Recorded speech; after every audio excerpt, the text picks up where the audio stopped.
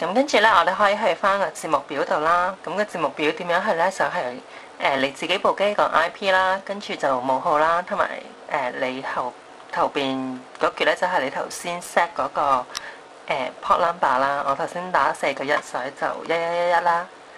咁跟住咧就入翻嚟呢一版啦，呢一版就揀翻你要嗰個台，即係你要睇嗰個台啦。即係你想你係手機或者係即係或者係其他電腦睇嗰個台嘅時候咧，就揀翻嗰個台。咁譬如我揀無線啦、翡翠台啦。咁呢個網咧，其實咧，如果咧喺街度入嚟嘅時候咧，就要打翻你external 你部機對外嗰個 IP 嘅，咁同埋對外嗰個 port 啦。咁跟住你入到嚟撳咗無線翡翠台之後咧，呢度咧就可以set 翻一啲唔同嘅設定啦。咁其實呢個咧就player 其實冇乜意思嘅，因為我唔喺呢部機度播啦。咁個 port 咧就會係你有一個 port 嘅呢個就真係睇片嘅嗰個 port 嚟嘅。咁呢個 default 用翻3335啦。咁 preset 咧，呢度有幾個 preset 嘅。咁我整咗一個叫 Nokia N810嘅。咁一陣教你點樣整啦。咁呢兩個咧就係 default 有嘅 preset。咁即係話下低嘅一啲 profile 嘅 setting 咧，你可以 save 起佢嘅。咁我當我用翻呢個先啦。咁呢度咧我可以揀唔同嘅 codec 啦，同埋 video 啦，同埋 video size 啦，去做一個video transcoding 嘅。咁 default 嗰兩個咧係冇 enable 到嘅喎，你見到係啦。咁你可以 tick 翻啦。譬如我用翻 MP2， 譬如我主力係睇翡翠台嘅，咁翡翠台本身標清頻道都係 MP2 嘅，咁你可以揀翻 MP2 啦。咁有其他選擇嘅，如果你想喺 Windows Media Player 播嘅話咧，就可以揀翻 WMV1 或者2啦。咁我揀翻 MP2 先啦。咁 Video Bitrate 咧，咁可以揀翻細啲嘅 number 咧，就會係順啲啦，因為個 bandwidth 要求低啲咧，但係個畫質就會差啲嘅。咁因為我係用喺 M810度播啦，所以我揀翻512，咁就應該 OK 噶啦。咁 video size 就會係一個解像度，即係本來標清頻道嘅解像度有700幾乘200幾嘅。咁因為我呢啲細機仔就唔會播到咁高解像度嘅片啦，咁所以咧我就要佢壓縮成一半咁嘅 size 啦，咁即係應該300幾乘200幾，咁應該都幾順暢噶啦。咁 audio 亦都可以做一個壓縮啦，咁咧可以譬如唔需要音質咁高嘅時候，你就可以校低到96啦。咁頭先我個名喺邊度俾嘅咧，就喺呢度俾嘅。咁你俾個名佢，跟住撳 preset 咧，咁就會多咗一個 preset 出嚟嘅啦。咁我揀好之後就 start stream 啦。咁跟住你會見到呢個 channel 嘅。咁其實咧，你見到呢個 channel 就應該OK 嘅啦。咁好啦，我點樣播片咧？咁我就用呢個 M810啦，咁就用翻呢個 Solid 同埋呢個華為嘅手指啦，咁就用數碼通嘅服務嘅。咁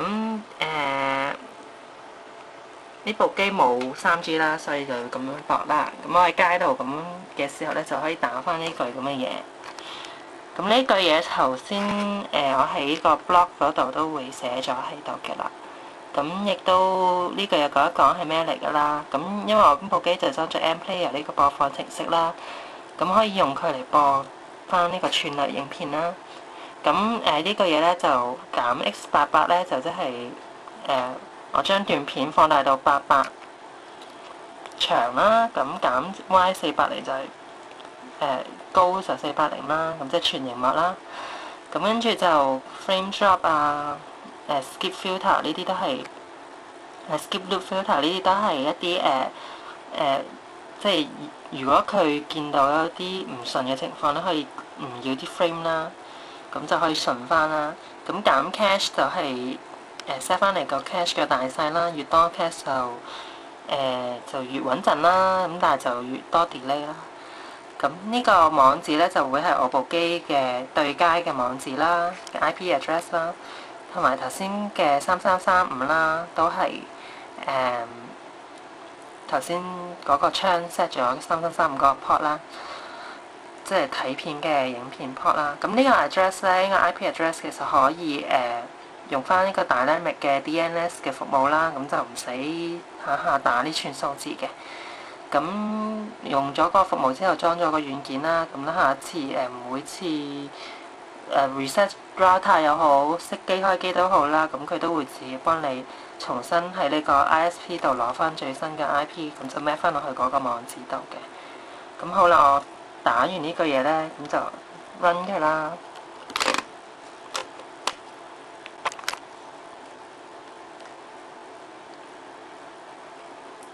咁你見到佢咧就開始做 cache fill 嘅，咁即係呢個係成功嘅跡象嚟㗎啦。咁即係開始攞啲信號嘅數據啦落嚟啦，擺落 cache 度嘅。咁等一等啦，因為我 set 咗8192個8 MB 嘅 cache 啦，穩陣啲。咁你見到係咁閃㗎啦，呢個實列。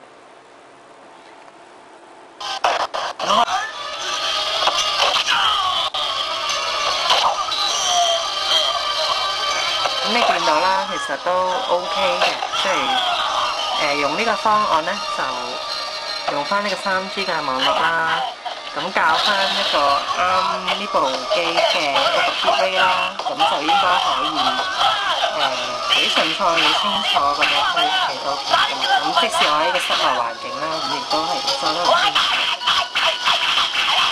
就見到咁快動作都可以播得好清楚。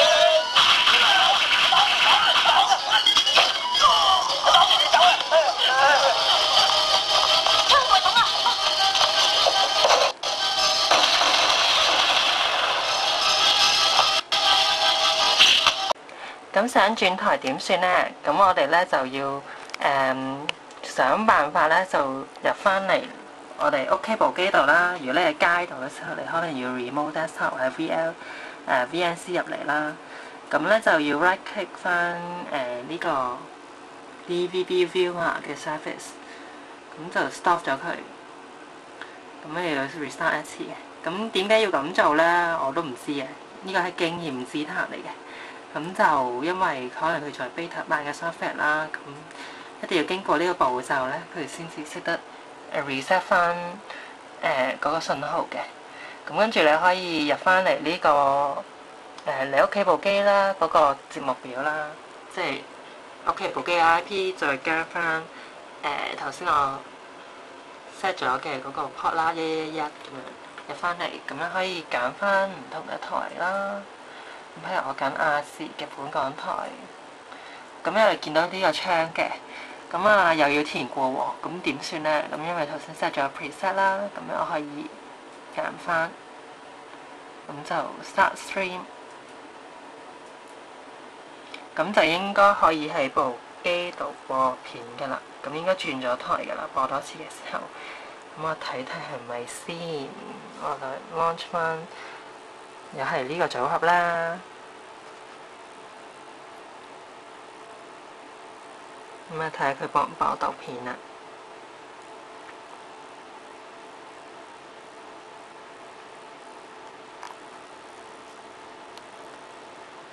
咁應該可以 cache 緊㗎啦，應該係啦。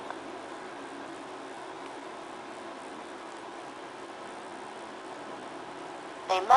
我呢排少啲啦。應該你見到已經轉咗做亞視啦。俾特別顧客嘅電話我揾下佢哋。咁呢個方法我都幾繁複啦。咁其實如果你只係睇無線，淨係一個台，咁就應該冇乜所謂嘅。咁如果你要想經常轉台啦，咁你應該考慮翻其他方案啦。咁好啦，今次係咁介紹咁多先啦。下一次有機會再同你哋介紹其他嘅得意嘢啦。好啦，拜拜。